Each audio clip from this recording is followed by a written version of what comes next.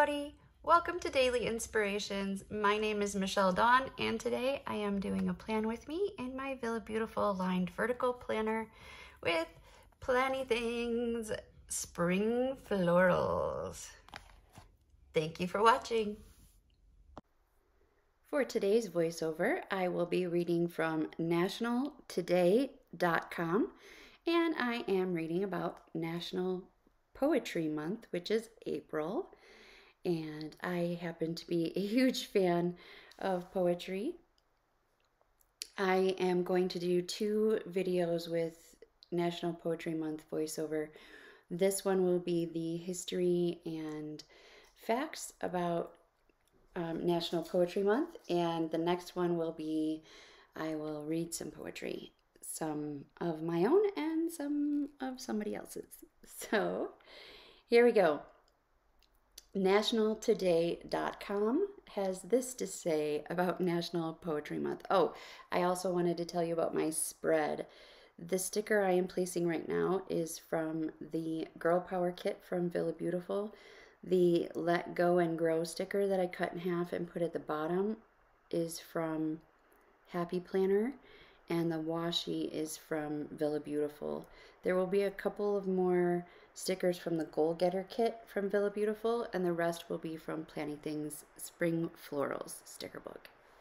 And just a reminder, I do voiceovers because my brain doesn't function in the way that it needs to in order to do a planning session and talk at the same time. I can't do 2 things at once anymore.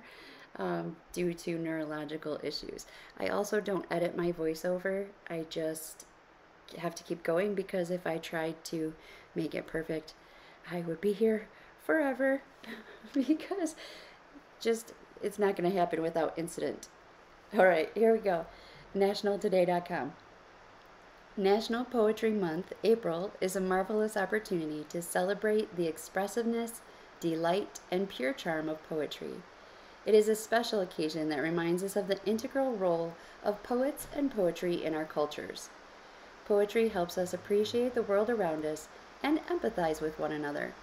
Typically, we think of poetry as boring and nerdy, but this month allows us to change our perspectives and look upon poetry as a rhythmic art of expressing one's love and thoughts. Oh, I did forget to tell you that those ink underlays that I'm placing now are from Girl Boss Anna, and those are from the blush collection of her ink collections. History of National Poetry Month, back to nationaltoday.com. The success of Black History Month in February and Women's History Month in March led to the initiation of National Poetry Month in April by the Academy of American Poets.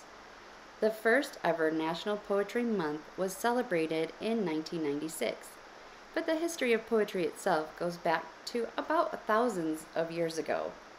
I thought it was going to say about 1,000 years ago, but it says back to about thousands of years ago. That was a little tricky for me to say. Dating back to 2100 BC, or 2100 BC, the Epic of Gilgamesh is cited as the first ever written piece of poetry, which tells an epic tale of a hero in ancient Mesopotamia. Storytelling about history was quite popular until the 20th century, but is rarely used nowadays. Ballads were a common way of capturing history during the Middle Ages. They were also used to announce news to kingdoms. An ode was a lyrical poem that glorified an event or person. It was also used in the past to tell stories about victories. Aristotle described 3 genres of poetry: epic, comic, and tragic.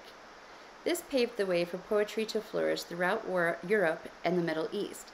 However, these 3 genres were changed by aestheticians, right? How you say that? To epic, lyric, and dramatic. The genres of comic and tragic, identified by Aristotle, were combined into subcategories of the dramatic. Modern Western poetry comprises various forms and genres from different cultures and pasts. And now I am in my spread using washi words from VillabeauTIFFul, and those came in the artisan kit. And as you can see, I changed my mind about where I wanted one of them to go already. You'll see that I do that a little more often than I'd like, is change where I put stickers. But that's okay. Okay, back to the nationaltoday.com. We have the frequently asked questions. There are 3. What are the goals of National Poetry Month? This month basically encourages us to look upon poetry as a way of expressing feelings and thoughts.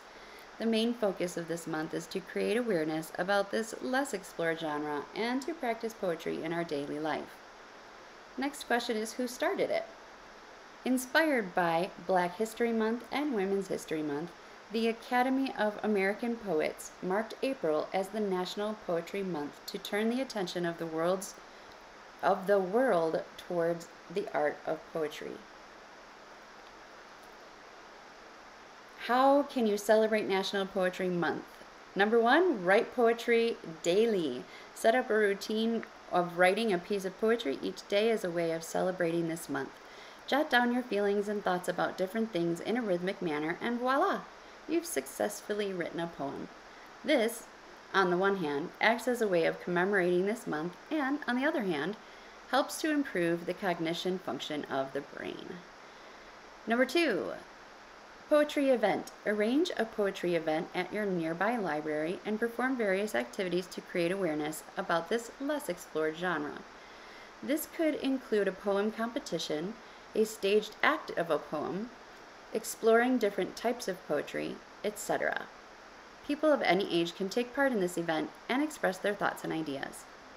And the last one is rediscover famous poets. Seek out some epic pieces of poetry and by incredible poets who are now almost forgotten. Read and analyze the meaning behind their poems. You can also choose one poet every day and go through their poetry. This will encourage the forgotten joy of poetry. And that's the end of my spread as well. All done. Thank you so much for watching. If you enjoyed this video, please leave it a like, subscribe, and I'll see you next time. Thanks again. As always, stay inspired. Bye.